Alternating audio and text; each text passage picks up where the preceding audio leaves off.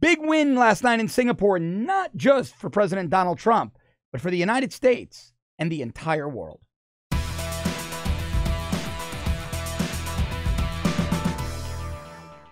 I could not be prouder today of our President Donald Trump, prouder to be an American and prouder to live in an America that, again, leads from the front. Of course, I'm talking about the historic summit in Singapore that took place last night, this morning, Singapore time, last night, our time here on the East Coast, at 9 p.m., out of which came an agreement where North Korea agrees to completely denuclearize. Now, I'm not saying I trust North Korea, but the mere fact that Donald Trump and the United States of America got North Korea to the table, shaking hands. Trump, by the way, is to be commended. Yes, I believe he deserves a Nobel Prize. Now, you guys know I'm a fan of the president, but I've never been a cheerleader of the president.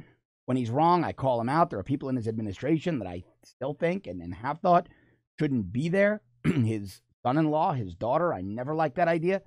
There are some other people that I would have liked to have never seen been in the administration. Reince Priebus, Katie Walsh, his prior chief of staff and deputy chief of staff.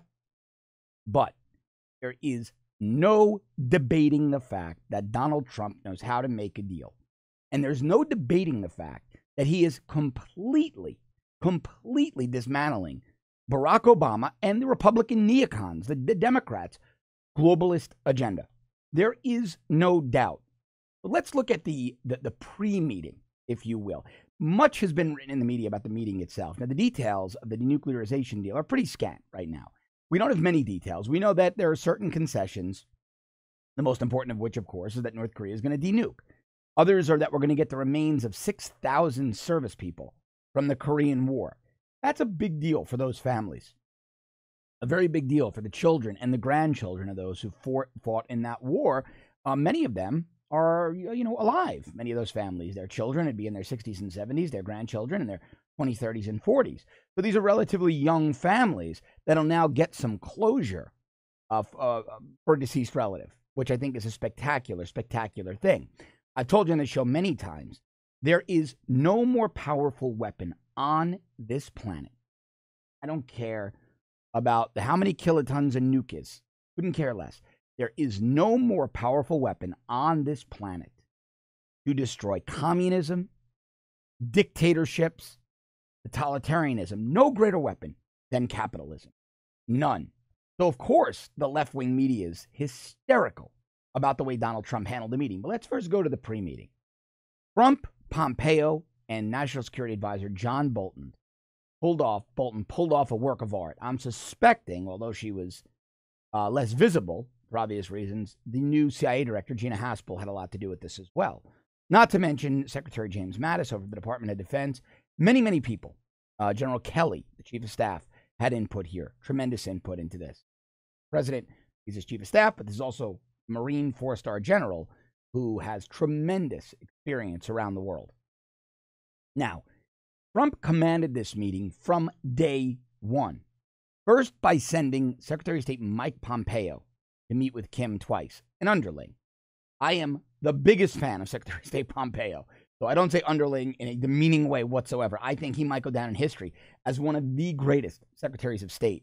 This man has accomplished more in months than his predecessors of many administrations have in decades. But he's clearly in the chain of command, subordinate to the president. And so that sent a message to Kim that the president was going to send an emissary twice to feel things out. Then the minute Kim stepped out of line, the president walked from the summit. Kim then sent an emissary with a big card to the White House. Summit was back on. The summit took place as scheduled, something I've actually been predicting at a better than 50% chance. Now, yesterday I predicted that we'd come out of this with a win. I didn't know it was going to be this big of a win, but I predicted we'd come out of it with a win because I suspect that the groundwork was already laid. I didn't think Donald Trump was going into this blind. I think a lot of the work was done by Secretary Pompeo and through the intermediaries. But the fact that Trump handled it that way,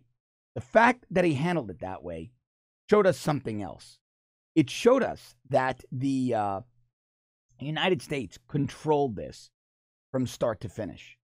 The United States was in complete control here, complete command and control. Even the way Trump exited the meeting for a couple of days, it forced North Korea to take a submissive posture and go back to the White House with that letter.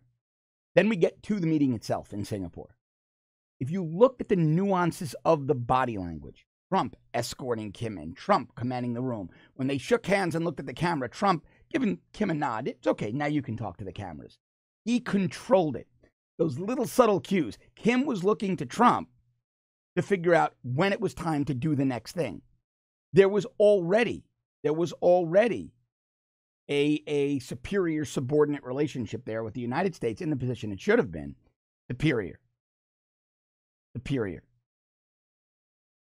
Not subordinate, like Barack Obama was with Cuba. Those embarrassing photographs of Raul Castro holding Obama's limp wrist over his head. In contrast to Trump, 6'3", 6'4", standing there, shaking Kim's hand firmly, looking down at Kim. That's what the United States needs. I'm not saying height. That's something you're born with. Obama was much taller than Raul Castro. He's about a foot taller than Raul Castro. Raul Castro still made Obama look weak, feckless, but weak, silly. It was such an embarrassing visual for the United States of America. But Trump goes into this meeting, and he gets out of the meeting what he expected to get going in. Trump never sold, despite what the left-wing media tells you, Trump never sold the American people on anything remotely resembling him having come out of that meeting with North Korea demolishing all its nuclear sites while they were in the meeting. He always said we're going to get to an agreement where they'll denuclearize, which we did, and we're going to create an inspection framework, and then we're going to move forward. And we're going to get some other things as well. The left was hysterical. People like Jim Acosta saying, well, Trump gave himself all kinds of outs if it doesn't work. These people are so unpatriotic. So unpatriotic, it's sickening.